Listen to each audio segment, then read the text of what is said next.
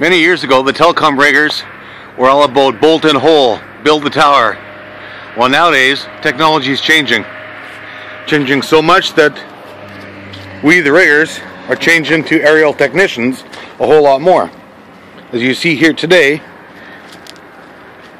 he went up and measured the jumpers up top for the lengths that we need. We build them down here now. The next step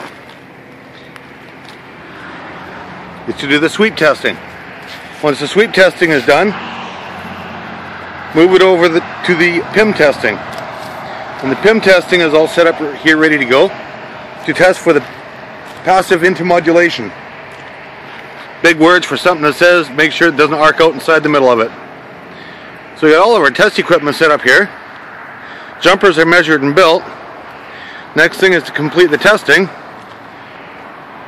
and haul it back up there, install it. When I'm ready, block the system, get the technician to do his part, and we cut it over to a 4-port radios. Why all this?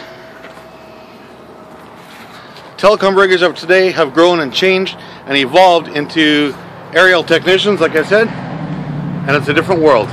We have to evolve with it.